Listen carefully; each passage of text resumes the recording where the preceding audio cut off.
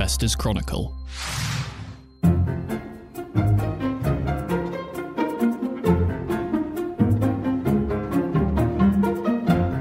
Thursday, the 18th of August. Welcome back to the Companies and Markets Show. I'm John Rogers, joined over the line by Mark Robinson. Hi, Mark. Hello there, John. And Julian Hofmann. Hi, Julian. Hello there, John. Hi. Alex Newman joining a little later, and Dan Jones in the studio hosting as ever. Dan, what are we talking about before that? Hi, John. Yeah, we have a few bits this week as usual. We are going to be talking about the gambling companies, many of whom have reported in the past few days. We're going to be talking about Balfour Beatty, had some pretty decent results out this week as well. And then, yes, as you mentioned, we are talking to Alex Newman about his cover feature on equities, effectively, and why equities are still investors' best bet, even in dark times. Still the place to be. Well, before that, a little news roundup from the week that's been as usual. In inflation news, minutes from the Federal Reserve revealed they intend to keep interest rates at levels that will restrict the US economy for some time in their continued fight to rein in inflation. And in the UK, bonds sold off on the back of double-digit inflation data for July, 10.1% to be specific, with markets expecting the Bank of England to similarly lift borrowing costs sharply. German, Italian and US government debt also has come under pressure. China's most valuable company has posted its first ever quarterly revenue fall. Tencent, the technology and entertainment conglomerate, saw revenue down 3% from Q1, though it still reported $20 billion for the last 3 months, which, I'd take. Elsewhere, the world's largest oil company, Saudi Aramco, has reported June quarter profit of $48 billion, almost double the level of a year ago.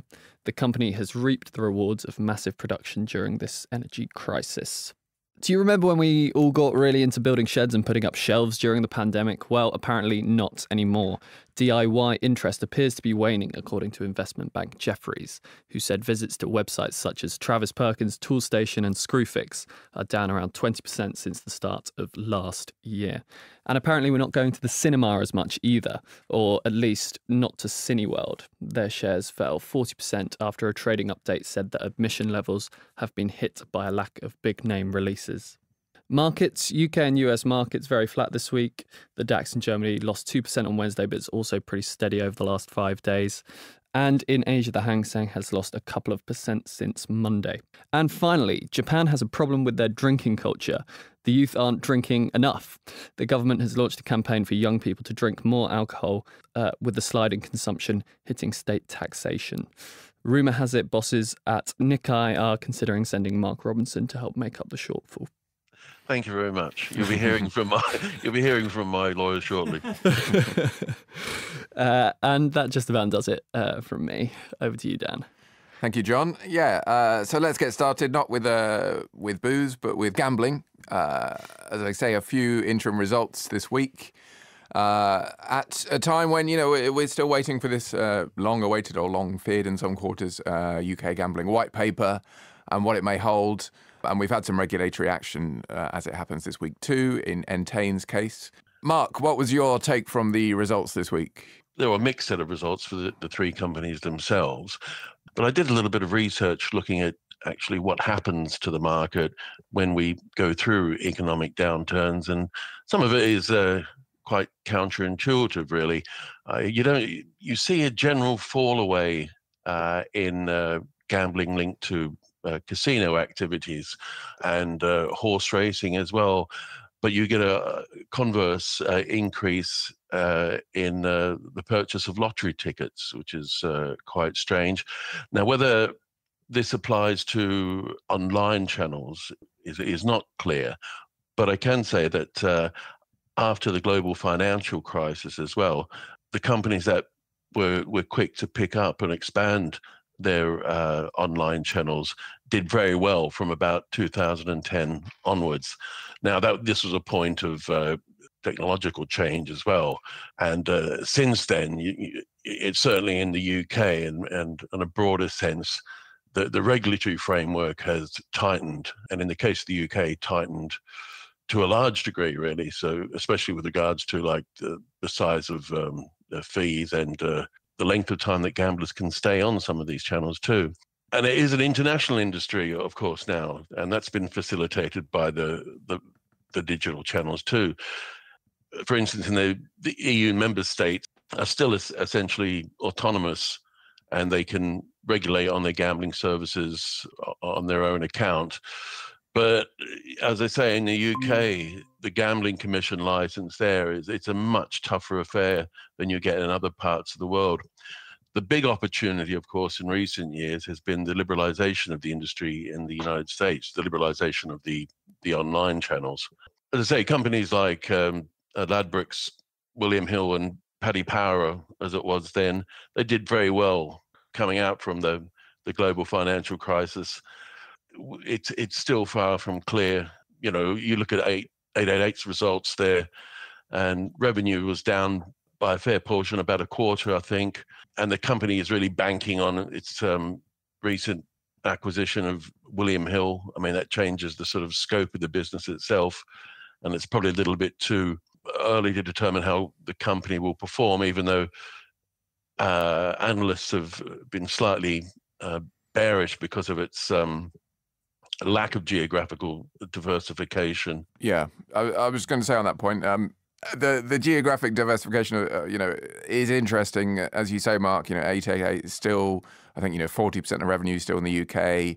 It's a bit different for Flutter and Entain. Entain actually is probably about the same. Flutter is a bit less, but we are seeing, Julian, in these results as well, we are seeing these companies getting ahead, continuing to try to get ahead of what might be coming down the line in terms of regulation by effectively, putting a bit of a cap on their own revenue growth in an attempt to, predict what the regulator. They can see the writing on the wall. Yeah. I mean, there was that big fine this morning from the Gambling Commission that slapped Entain with a 17 million fine.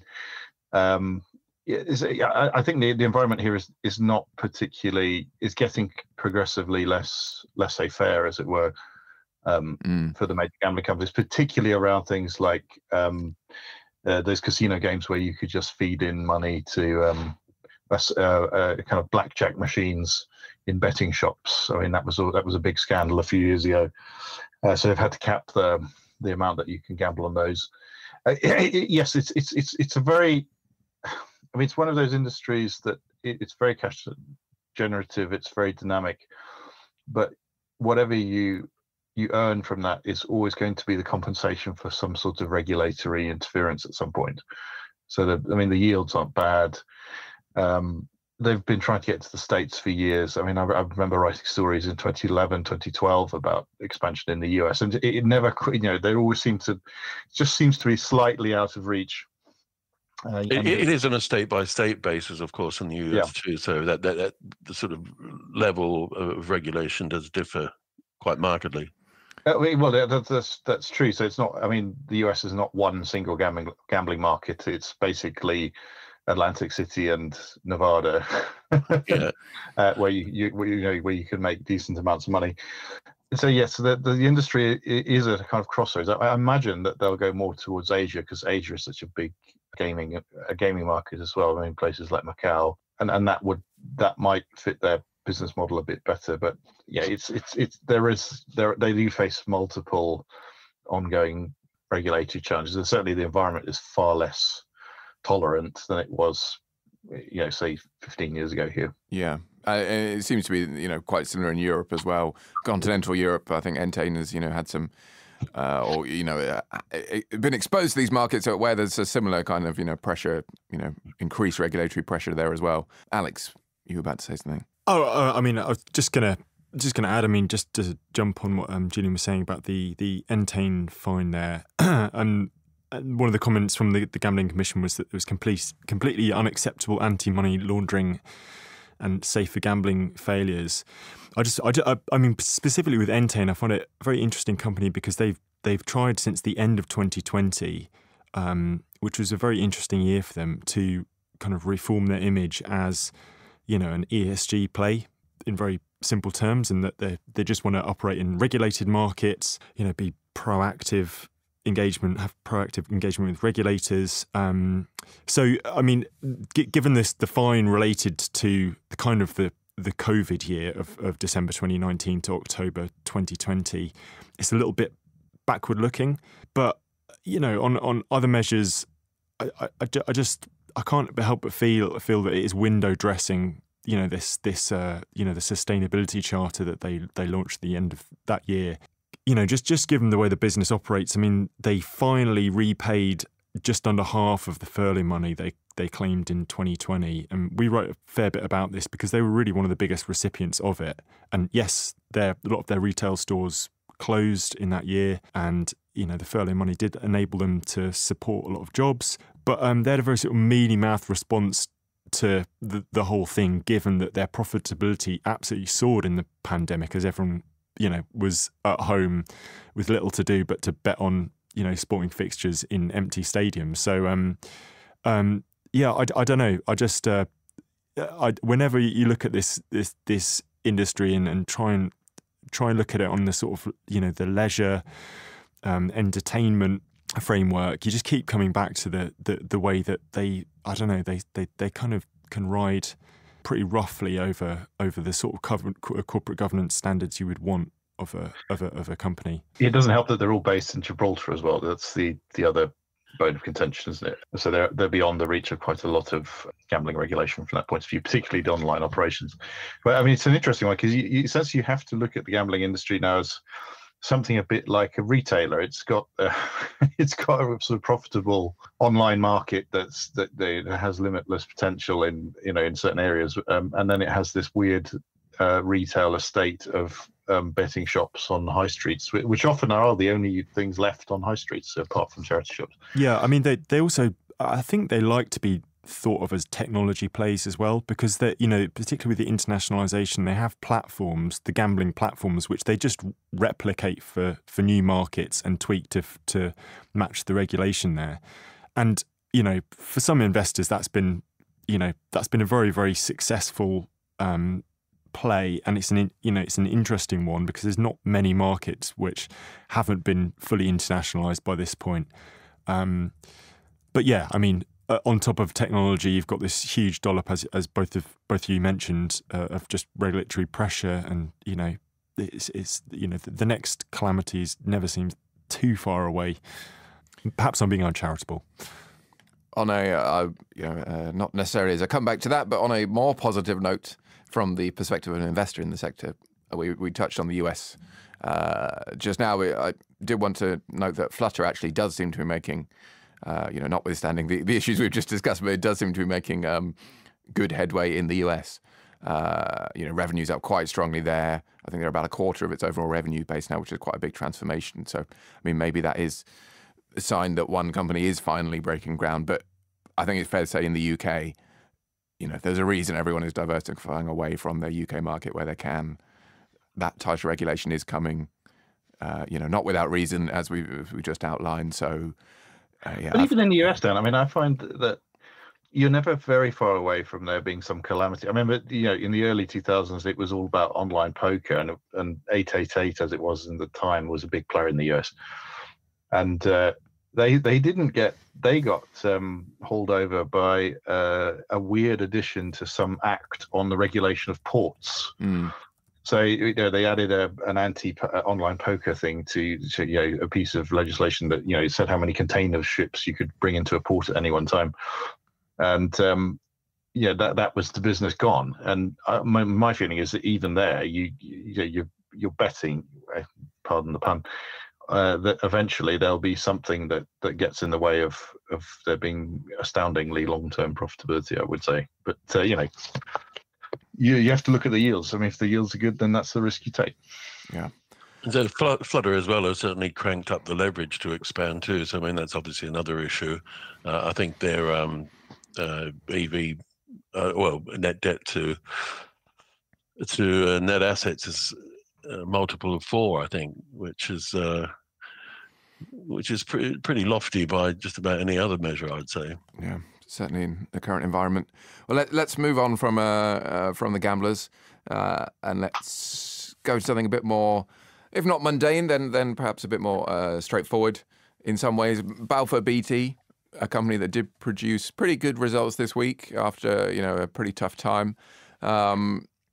Julian, I'll turn to you on this because you did write about them earlier this year, I believe, as a potential recovery play, and we're not quite there yet. I won't fall into last week's trap of calling them a turnaround ahead of time, but some promising signs there perhaps this week. Yeah, there was a very good set of results. Gemma wrote these up very well. The main thing about them is that they're clearly getting over the various hangovers related to the core business. So they've settled this US suit related to military housing. The balance sheet is able to support the buybacks that the shareholders are getting. It's a classic corporate action story, and I mean, I'd like to attribute it to obviously my innate foresight and genius, but it's clearly that down to the CEO who's really is in the process of turning that company around. I mean, the question really, though, from an investing point of view, is it at the point now where it has turned around, and is there any point in buying into the company based on what might be future performance? And there is a split opinion, I guess, on that. You can say, well, actually, they've just back to average from being below average. And that'll be reflected in the fact the shares won't go much further from where they are at the moment. But I mean, fundamentally, it's the company is back from a very poor performance, and it can only be. It's sort of nice to be back at mediocre, really. I suppose is the way I would characterize it.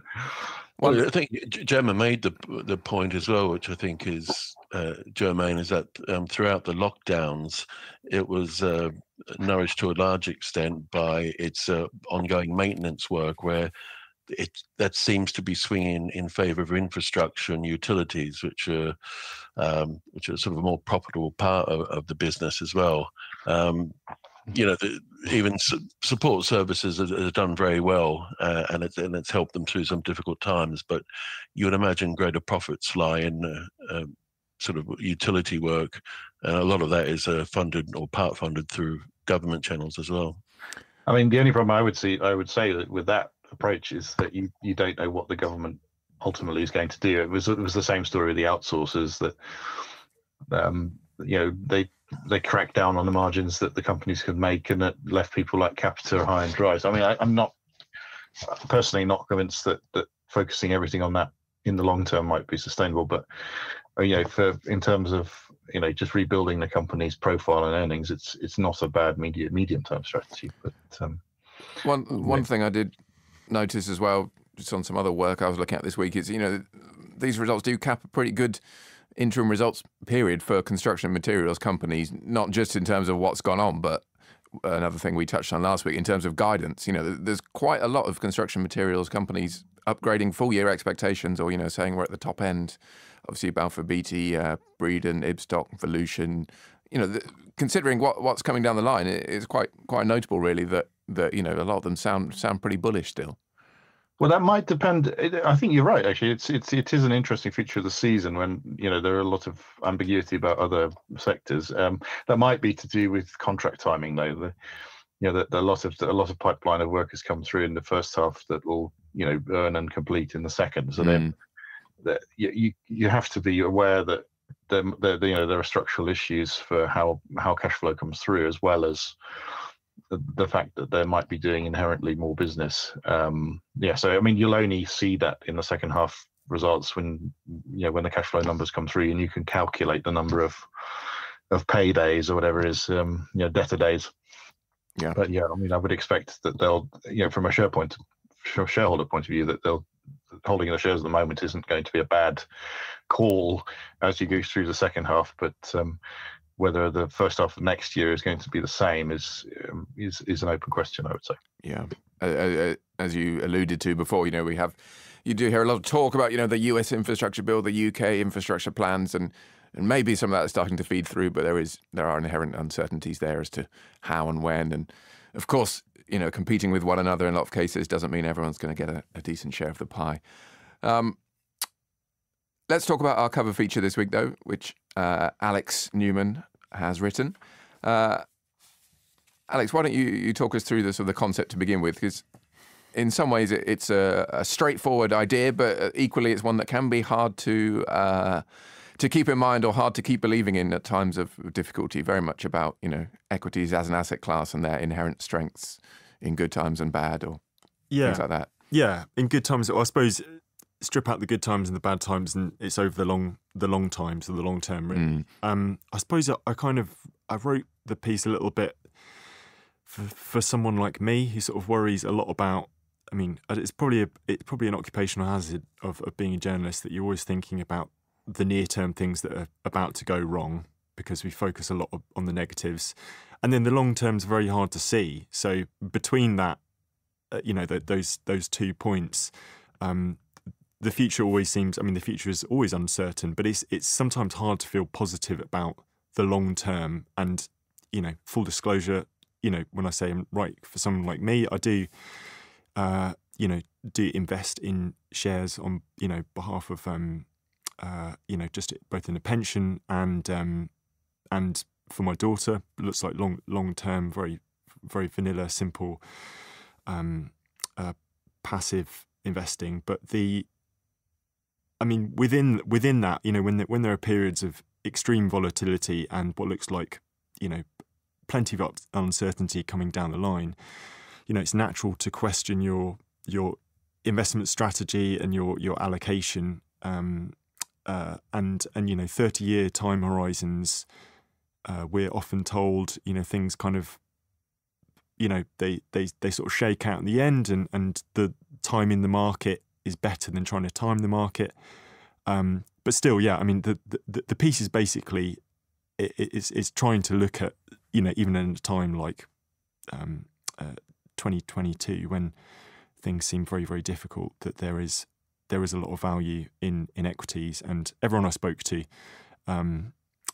you know, they still pretty much think that equities are the number one long-term game in town, in terms of asset allocation. Yeah, I think that makes sense. I mean, we have been through a period where, you know, the TINA, the phrase was there is no alternative, was helping, you know, or helping drive some investment theories and some investment narratives, at least. Now, as you say, you know, it's a very uncertain time. People are sort of questioning whether the assumptions of the last few decades still hold firm, but you know, and but I think the point is, even if they don't, the fundamentals of, you know, equity strength are still going to be there, whatever almost environment we're in. Yeah, no, that's a very good point. I mean, it's I don't want to paint the picture or give the impression that, you know, things are rosy, or people think the return profile of equities or any asset class is going to mirror the last 50 years. I mean, there's some, you know, very, very smart quant investors out there who think that just the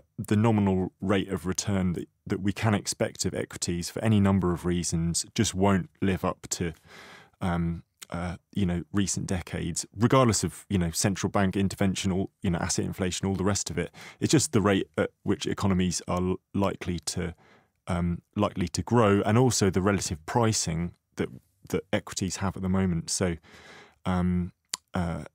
you know, there's a team at AQR Capital, for example, who think that we should be getting used to, you know, something a lot lower than 5% average annual total returns from equities, probably closer to 3% in many geographies.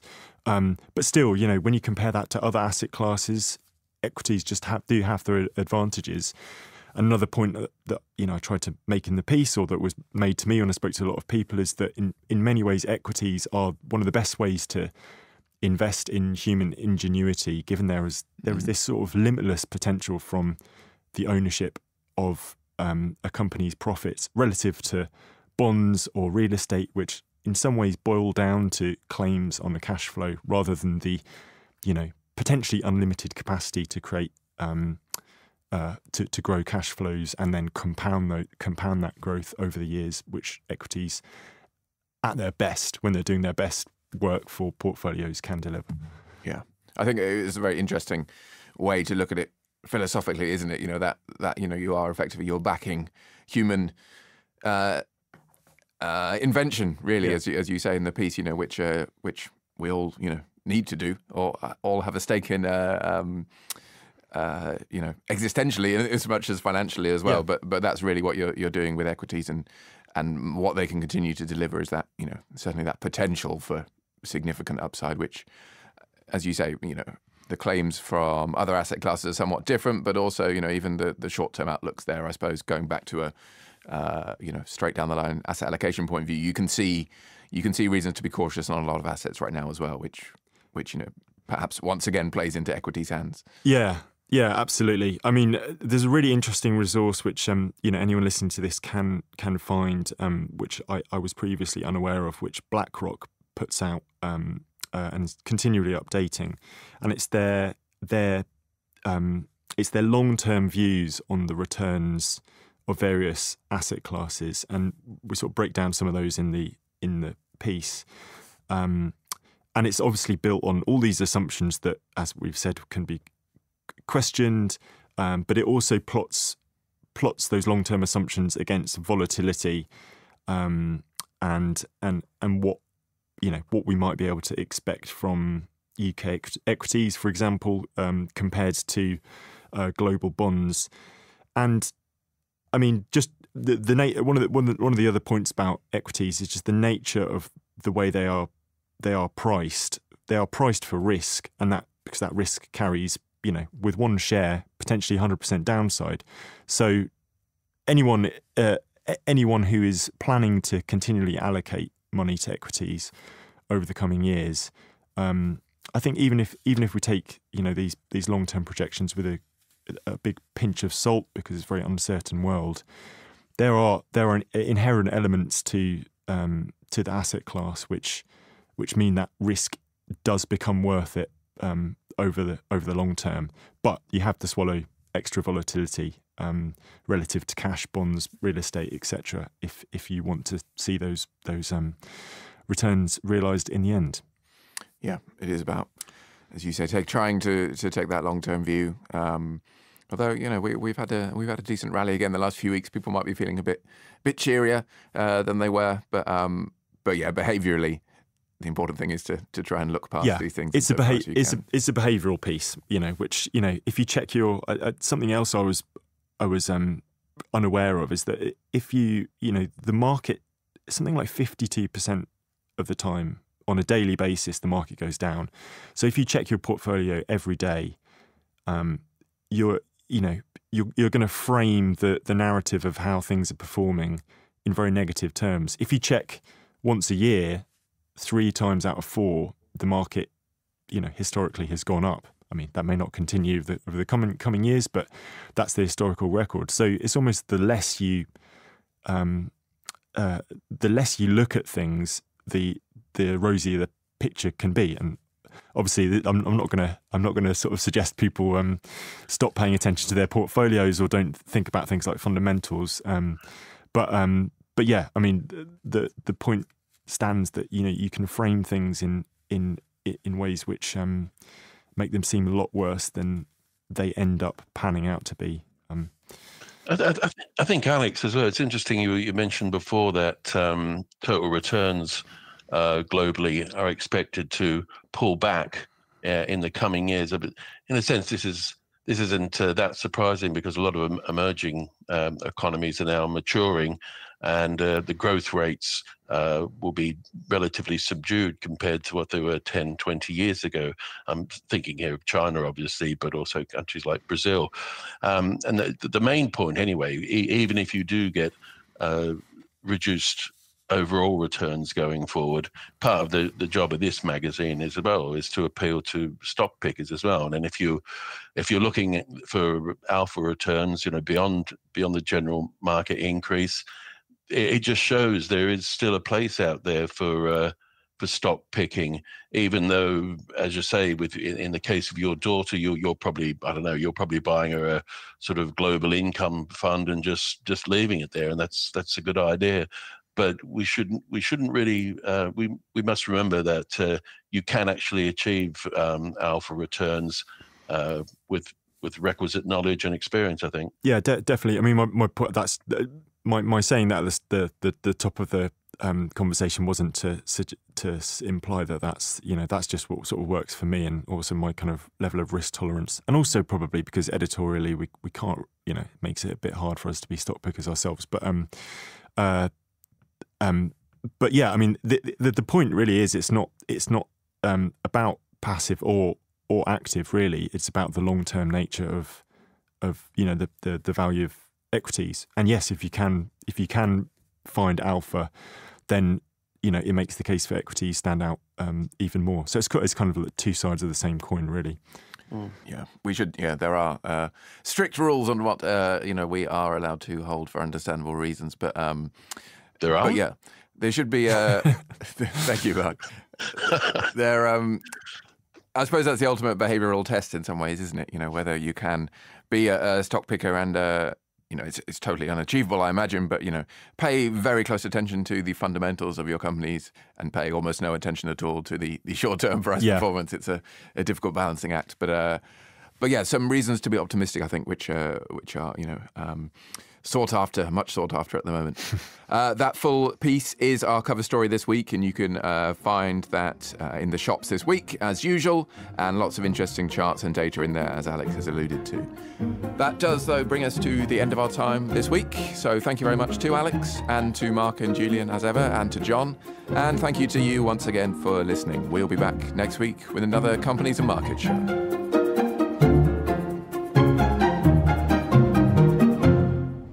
If you've enjoyed this podcast and you want to hear more from the IC, don't forget to check out our separate interviews podcast.